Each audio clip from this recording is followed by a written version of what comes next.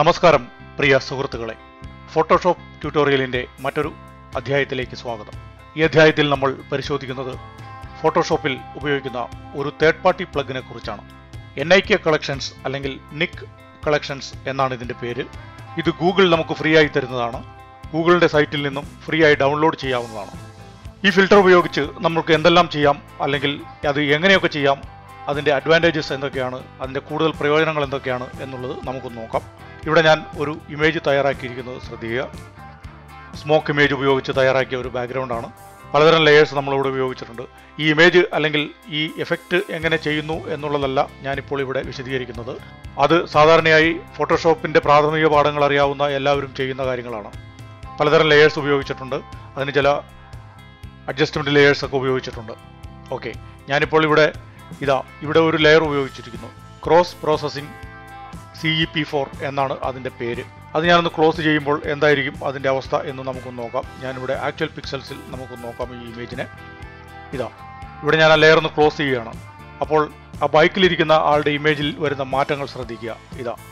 ഞാനത് ക്ലോസ് ചെയ്യുമ്പോൾ അതിലുണ്ടായിരുന്ന ആ ഒരു എഫക്റ്റ്, ഒരു കളർ എഫക്റ്റ്, അല്ലെങ്കിൽ ആ ബാക്ക്ഗ്രൗണ്ടുമായി അതിനെ ഏറ്റവും കൂടുതൽ താതാത്മ്യം പ്രാപിക്കുന്ന ആ ഒരു ലെയർ അത് ക്ലോസ് ചെയ്യുകയാണ്. അതാണ് ഒരു ഫിൽറ്റർ ഇവിടെ അപ്ലൈ ചെയ്തിരിക്കുന്നത്. അത് വളരെ സിമ്പിളായി അപ്ലൈ ചെയ്തിരിക്കുന്നതാണ്. പക്ഷേ അതാണ് നിക് കളക്ഷൻ എന്ന ഫിൽറ്റർ ഉപയോഗിച്ചുകൊണ്ടാണ് ഞാനതിവിടെ ചെയ്തിരിക്കുന്നത്. ഞാൻ ആ ലെയർ ക്ലോസ് ചെയ്യുന്നു, അതിൻ്റെ ഒറിജിനൽ ലെയർ എടുക്കുന്നു, അതിനുശേഷം ഫിൽറ്ററിൽ പോകുന്നു. ഇവിടെ നിക് കളക്ഷൻ ഉണ്ട്. അതിൽ പലതരം ഫിൽറ്റേഴ്സ് നമുക്കുണ്ട്. ഇവിടെ കളർ എഫക്ട്സ് ആണ് ഞാൻ ഉപയോഗിച്ചിട്ടുള്ളത്. അതിനു മുൻപായി ഈ ഫിൽറ്റർ എങ്ങനെയാണ് ഡൗൺലോഡ് ചെയ്യുന്നത്, അത് എങ്ങനെയാണ് ഉപയോഗിക്കുന്നത്, അല്ലെങ്കിൽ എങ്ങനെയാണ് അത് ഇൻസ്റ്റാൾ ചെയ്യുന്നത് എന്നുള്ളത് നമുക്കൊന്ന് നോക്കാം. ആദ്യമായി നമുക്ക് ഗൂഗിൾ സൈറ്റിൽ പോകാം. ഗൂഗിളിൽ പോയതിനു ശേഷം നമ്മൾ നിക് കളക്ഷൻസ് എന്ന് ടൈപ്പ് ചെയ്യുന്നു. NIK, ഇവിടെ ഞാൻ NIK ടൈപ്പ് ചെയ്തപ്പോൾ തന്നെ അത് വന്നിരിക്കുകയാണ്. ഗൂഗിൾ NIK കളക്ഷൻ എന്നാണ് അതിൻ്റെ പേര്. നിക് എന്നും പറയും, NIK എന്നും പറയും. അതിൻ്റെ സൈറ്റ് ഇവിടെ വന്നിരിക്കുകയാണ്. അതിൽ അവൈലബിൾ ആയിട്ടുള്ള എല്ലാ ഫിൽറ്ററുകളുടെയും പേരുകൾ ഇവിടെ ഉണ്ട്. ഓരോന്നിനും അതിൻ്റേതായ ലിങ്ക് കൊടുത്തിട്ടുണ്ട്. വേണമെങ്കിൽ ഓരോന്നായി നമുക്ക് ഡൗൺലോഡ് ചെയ്യാവുന്നതാണ്. ഇവിടെ ഡൗൺലോഡ് ബട്ടൺ ഉണ്ട്. ഡൗൺലോഡ് ബട്ടൺ ക്ലിക്ക് ചെയ്ത് കഴിഞ്ഞാൽ അത് മാക് ആണോ വിൻഡോസ് ആണോ എന്ന് ചോദിക്കും. ഞാനിപ്പോൾ മാക് അല്ല, വിൻഡോസ് ആണ് ഉപയോഗിക്കുന്നത്. വിൻഡോസിൽ ഡെസ്ക്ടോപ്പിൽ അത് ഡൗൺലോഡ് ആവുകയാണ്.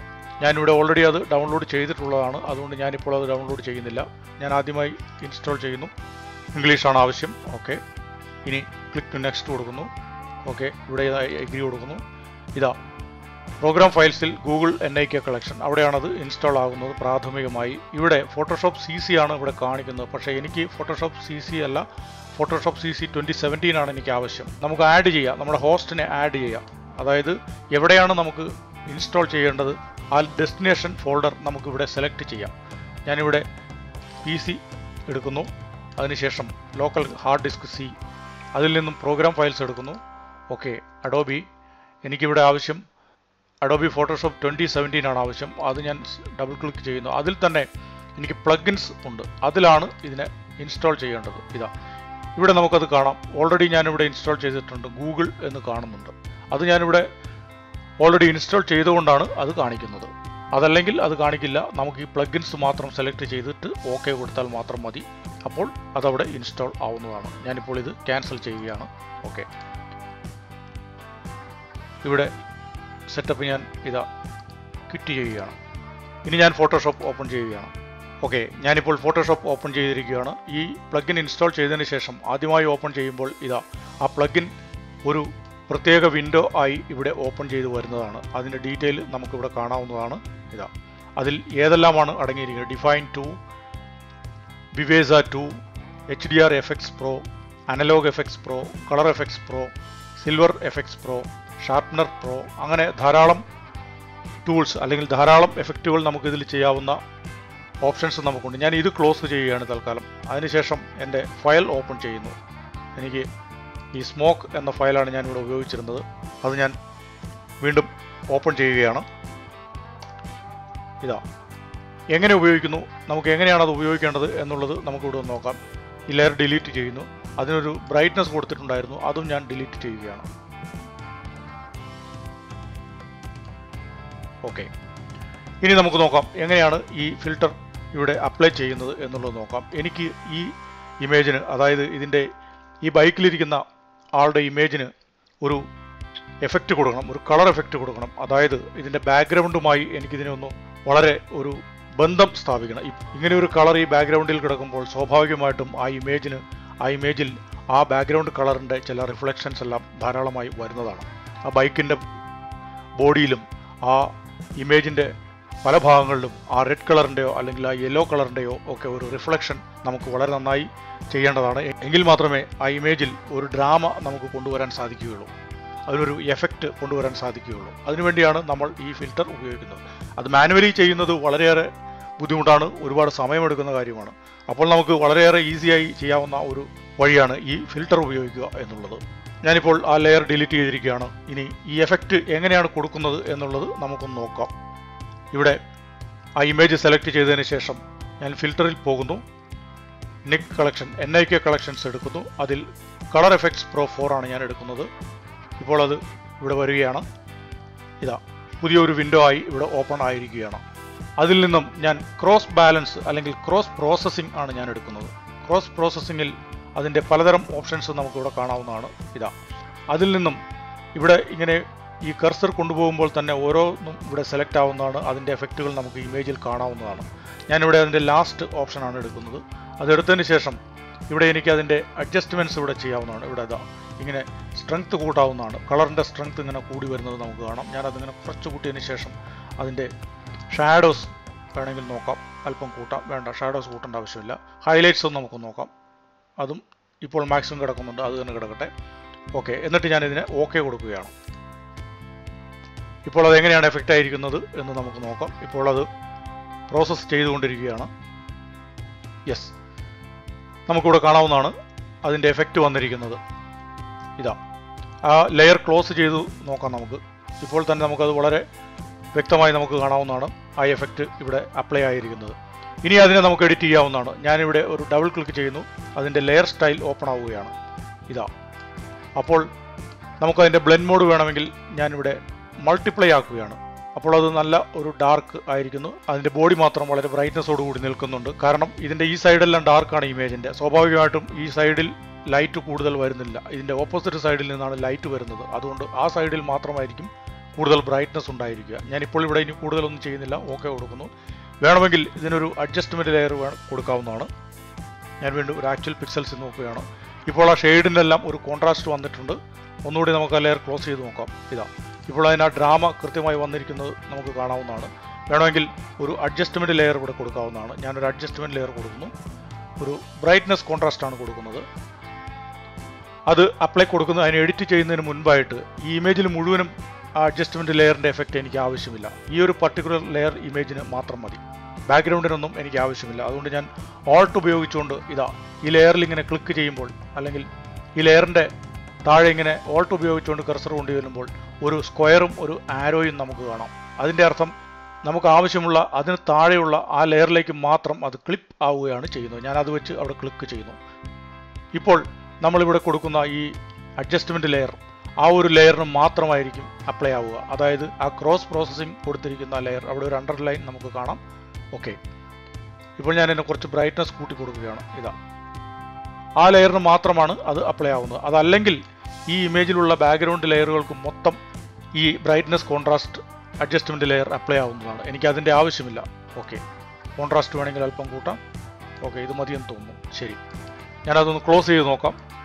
ഇതാ ഇപ്പോൾ ആ ബ്രൈറ്റ്നസ് കോൺട്രാസ്റ്റ് മാത്രം ഞാൻ ക്ലോസ് ചെയ്തപ്പോൾ അതിൻ്റെ എഫക്റ്റ് മാറുന്നത് ശ്രദ്ധിക്കുക. ഇനി ആ ഫിൽറ്റർ കൊടുത്തിരിക്കുന്ന തേർഡ് പാർട്ടി പ്ലഗിൻ ഉപയോഗിച്ച് ഫിൽറ്റർ കൊടുത്തിരിക്കുന്നതും മാറിയിരിക്കുന്നത് ശ്രദ്ധിക്കുക. ഇതാ ഇങ്ങനെയാണ് ഈ നിക് കളക്ഷൻ ഫിൽറ്റേഴ്സ് ഉപയോഗിച്ചുകൊണ്ട്, അല്ലെങ്കിൽ NIK collection third party plugins ഉപയോഗിച്ചുകൊണ്ട് ഒരു ഇമേജിന് ഒരു ഡ്രാമ ക്രിയേറ്റ് ചെയ്യുന്നതും ആ ഇമേജിനെ കൂടുതൽ ഇംപ്രവൈസ് ചെയ്യുന്നതും കൂടുതൽ ഫിൽറ്റേഴ്സിൻ്റെ എഫക്റ്റുകളൊക്കെ കൊടുത്ത് അതിൻ്റെ ബാക്ക്ഗ്രൗണ്ടിനോടൊക്കെ കൂടുതൽ. ഇതുകൂടാതെ ഇതിൽ ധാരാളം ഫിൽറ്റേഴ്സും അവൈലബിൾ ആണ്. ഞാൻ മറ്റൊരു ഇമേജ് എടുക്കുകയാണ്. ഞാനിതിനെ ഒന്ന് സേവ് ചെയ്യുന്നു. ഈ ഇമേജിൽ തന്നെ ഞാനിതിനെ മറ്റൊരു രീതിയിലും ചെയ്തിട്ടുണ്ട്. ഇതൊരു ഗ്രൂപ്പിൽ ചെയ്തിരിക്കുകയാണ്. ഇതാ ഇത് റെഡ് ബാക്ക്ഗ്രൗണ്ടിൽ ചെയ്തിരിക്കുന്ന ഗ്രൂപ്പാണ്. ഇതാ അതിനെ ഞാനിവിടെ ഫോൾഡ് ചെയ്ത് വെക്കുകയാണ്. ഇനി അതിനുശേഷം ഞാൻ ക്ലോസ് ചെയ്യുന്നു. ഇവിടെ ബ്ലൂ ബാക്ക്ഗ്രൗണ്ടിൽ ഞാൻ ചെയ്തിട്ടുണ്ട്. ഇതാ ഇതേ ഇമേജ് തന്നെ ബ്ലൂ ബാക്ക്ഗ്രൗണ്ടിൽ ചെയ്തിരിക്കുന്നത് നോക്കുക. ഇതാ അതിനെ നമുക്കൊന്ന് അൺഫോൾഡ് ചെയ്ത് നോക്കാം. ഇവിടെ ഞാൻ കളറൈസ് ചെയ്തിരിക്കുകയാണ് ആ ഇമേജിനെ. ഇതാ ഇപ്പോഴതിൻ്റെ എഫക്റ്റ് മാറിയിരിക്കുന്നത് ശ്രദ്ധിക്കുക. ഇവിടെ കളറൈസ് എന്ന ഒരു ഓപ്ഷൻ ഉപയോഗിച്ചുകൊണ്ട് ഞാൻ ചെയ്തിരിക്കുകയാണ്. അത് നമുക്കൊന്നും ഡിലീറ്റ് ചെയ്യുന്നു. അതെങ്ങനെ കൊടുക്കാം എന്നുള്ളത് നമുക്കൊന്ന് നോക്കാം. ആ ബ്രൈറ്റ്നസ് കൊടുത്തിരുന്ന ലെയർ ഞാൻ ഡിലീറ്റ് ചെയ്യുകയാണ്. എന്നിട്ട് ആ ഒറിജിനൽ ലെയർ സെലക്ട് ചെയ്യുന്നു. അതിനുശേഷം ഇതാ ഫിൽറ്ററിൽ പോകുന്നു, നിക് കളക്ഷൻ എടുക്കുന്നു. അതിൽ കളർ എഫക്ട്സ് പ്രോ തന്നെ ഞാൻ എടുക്കുന്നു. അതിൽ ഇതാ കളറൈസ് ഉണ്ട്, അതാണ് ഞാൻ എടുക്കുന്നത്. കളറൈസ് എടുത്തതിന് ശേഷം ഇവിടെ അതിൻ്റെ മെത്തേഡ്സ് ഉണ്ട്. ആ മെത്തേഡ്സിൽ എനിക്ക് പലതും എടുക്കാവുന്നതാണ്. ഞാനൊരു ബ്ലൂ ടോൺ വരുന്നത് ഏതാണ് അതാണ് ഞാൻ എടുക്കുന്നത്. ഓക്കെ, ഇവിടെ ഈ 5 എടുത്തു. അതിനുശേഷം അതിൻ്റെ സ്ട്രെങ്ത് ഇതാ അല്പം കൂട്ടുകയോ കുറയ്ക്കുകയോ ഒക്കെ ചെയ്യാം. എനിക്ക് ഷാഡോസിൽ വേണമെങ്കിൽ അല്പം പ്ലേ ചെയ്യാവുന്നതാണ്. ഇതാ ഹൈലൈറ്റ്സ് വേണമെങ്കിൽ ഒന്ന് കൂട്ടുകയോ കുറയ്ക്കുകയോ ഒക്കെ ചെയ്യാവുന്നതാണ്. ഓക്കെ, ഞാൻ ഓക്കെ കൊടുക്കുന്നു. ഇപ്പോഴെനിക്കതിവിടെ കിട്ടിയിരിക്കുകയാണ്. അതിവിടെ അപ്ലൈ ആയിക്കൊണ്ടിരിക്കുകയാണ്. ഇപ്പോഴത് ഒരു നരച്ച എഫക്റ്റിലാണ് എനിക്ക് കിട്ടിയിരിക്കുന്നത്. ഞാനതിനെ വീണ്ടും ഇതാ ഡബിൾ ക്ലിക്ക് ചെയ്ത് അതിൻ്റെ ലെയർ സ്റ്റൈലിൽ പോയിട്ട് അതിൻ്റെ ബ്ലെൻഡ് മോഡ് മൾട്ടിപ്ലൈ ആക്കുകയാണ്. ഇതാ ഇപ്പോഴതിന് എനിക്കൊരു ഡെപ്ത് കിട്ടിയിട്ടുണ്ട്. ഓക്കെ കൊടുക്കുന്നു. ഇനി ഞാൻ മറ്റ് ഇമേജിൽ, അതായത് ആദ്യത്തെ ആ ഇമേജിൽ കൊടുത്തതുപോലെ തന്നെ ഒരു അഡ്ജസ്റ്റ്മെൻറ്റ് ലെയർ ഇവിടെ എടുക്കുന്നു, ബ്രൈറ്റ്നസ് കോൺട്രാസ്റ്റ് എടുക്കുന്നു. ഓക്കെ, അതിനുശേഷം അത് ആ ലെയറിന് വേണ്ടി മാത്രം ഇവിടെ ക്ലിപ്പ് ചെയ്യുന്നു. ഓക്കെ, ഇപ്പോൾ ഇവിടെ ഒരു താഴേക്ക് ഒരു ആരോ കാണാം. അതിൻ്റെ അർത്ഥം ഇത് നമുക്ക് ആവശ്യമുള്ള ആ ലെയറിന് മാത്രമാണ് ഇത് എഫക്റ്റ് ആവുന്നത്. ഇതാ ഒരല്പം ബ്രൈറ്റ്നസ് കൂട്ടുന്നു, കോൺട്രാസ്റ്റ് കുറച്ച് കുറയ്ക്കുന്നതാണ് നല്ലതെന്ന് തോന്നുന്നു. ഓക്കെ, ഇപ്പോഴത് ആ ബാക്ക്ഗ്രൗണ്ടുമായി അത്യാവശ്യം നന്നായിട്ടൊന്ന് ചേർന്ന് പോകുന്നുണ്ട്. ഒരു ബ്ലൂ ടോൺ ആ ബോഡിയിലെല്ലാം വന്നിരിക്കുന്നതും നമുക്കിവിടെ ശ്രദ്ധിക്കാവുന്നതാണ്. ഓക്കെ, ഇപ്പം നമുക്കിതൊന്ന് ക്ലോസ് ചെയ്ത് നോക്കാം. ആ ലെയർ ഇതാ ഇപ്പോൾ ആ ബാക്ക്ഗ്രൗണ്ടുമായി ആ ലെയർ, ആ ഇമേജ് ഏറ്റവും നന്നായി സിങ്ക്രണൈസ് ആയിരിക്കുകയാണ്, നന്നായിട്ട് മെർജ് ആയിട്ടുണ്ട്. ഇങ്ങനെയാണ് ഓരോ ഇമേജുകൾക്കും ഒരു എഫക്റ്റുകൾ കൊടുക്കുന്നതിന് വേണ്ടിയിട്ട് NIK കളക്ഷൻസ് എന്ന ഈ ഫിൽറ്റർ ഉപയോഗിക്കുന്നത്. ഇതുപയോഗിച്ച് നമ്മളുടെ ഇമേജുകളെല്ലാം നമുക്ക് വളരെയേറെ ഇമ്പ്രൂവ് ചെയ്യാവുന്നതാണ്. വളരെയേറെ നല്ല നല്ല എഫക്റ്റുകൾ. ഇതുകൂടാതെ മറ്റെന്തെല്ലാം എഫക്റ്റുകളുണ്ടെന്ന് നമുക്കൊന്ന് നോക്കാം. വീണ്ടും ഞാൻ NIK കളക്ഷൻ എന്ന ഫിൽറ്റർ എടുക്കുന്നു. ഇതാ നിക് കളക്ഷൻസ് എന്നും പറയും, NIK കളക്ഷൻസ് എന്നും പറയും. ഇതാ ഇവിടെ സിൽവർ എഫക്ട്സ് പ്രോ എന്ന ഒരു ഓപ്ഷൻ ഉണ്ട്. അതെന്താണെന്ന് നമുക്കൊന്ന് നോക്കാം. ഇത് ആക്ച്വലി ഇമേജസിനെ ബ്ലാക്ക് ആൻഡ് വൈറ്റ് ആക്കുന്നതിന് വേണ്ടിയുള്ള ഒരു ഓപ്ഷനാണ്. ഇതിൽ പലതരം ഓപ്ഷൻസ് ഉണ്ട്. ഇതാ ഹൈ കോൺട്രാസ്റ്റ് ഉണ്ട്, ഓവർ എക്സ്പോസ്ഡ് ഉണ്ട്, അങ്ങനെ പലതരം എഫക്റ്റുകളുണ്ട്. അണ്ടർ എക്സ്പോസ്ഡ് ഉണ്ട്, ഇതാ നാച്ചുറൽ ഉണ്ട്. ഇത് സെലക്ട് ചെയ്തതിന് ശേഷം നമുക്കിവിടെ റൈറ്റ് സൈഡിൽ പലതരത്തിലുള്ള അഡ്ജസ്റ്റ്മെൻറ്റുകളും ചെയ്യാവുന്നതാണ്. ഇതാ ഇങ്ങനെ പലതരത്തിലുള്ള അഡ്ജസ്റ്റ്മെൻറ്റുകൾ ചെയ്തതിന് ശേഷം നമുക്ക് ഓക്കെ കൊടുത്തു കഴിഞ്ഞാൽ ആ ഇമേജ് ഇപ്പോൾ ഒരു ബ്ലാക്ക് ആൻഡ് വൈറ്റ് ഇമേജായി മാറുന്നത് നമുക്ക് കാണാവുന്നതാണ്. ഇതാ ഇങ്ങനെയും നമുക്ക് ചെയ്യാവുന്നതാണ്. ഇങ്ങനെയാണ് ഗൂഗിളിൻ്റെ നിക് പ്രോ കളക്ഷൻ എന്ന ഈ തേർഡ് പാർട്ടി പ്ലഗിൻ ഉപയോഗിച്ചുകൊണ്ട് ഫോട്ടോഷോപ്പിൽ ഒരു ഇമേജിനെ ഇമ്പ്രൂവ് ചെയ്യുന്നതും ഇംപ്രവൈസ് ചെയ്യുന്നതും. ഇനിയും കൂടുതൽ എഫക്റ്റുകളും ഓപ്ഷൻസും ഈ തേർഡ് പാർട്ടി പ്ലഗിൻ ഉണ്ട്. അത് ഓരോ പരീക്ഷണങ്ങളിലൂടെ നമുക്ക് മനസ്സിലാക്കാവുന്നതാണ്. ഫോട്ടോഷോപ്പ്, ഇൻഡിസൈൻ, ഇല്ലസ്ട്രേറ്റർ എന്നിവയുടെ മലയാളത്തിലുള്ള വീഡിയോ ട്യൂട്ടോറിയൽസ് കാണുന്നതിനായി ഈ ചാനൽ സന്ദർശിക്കുക, സബ്സ്ക്രൈബ് ചെയ്യുക, അഭിപ്രായങ്ങൾ രേഖപ്പെടുത്തുക, ഷെയർ ചെയ്യുക. Thank you for watching this video.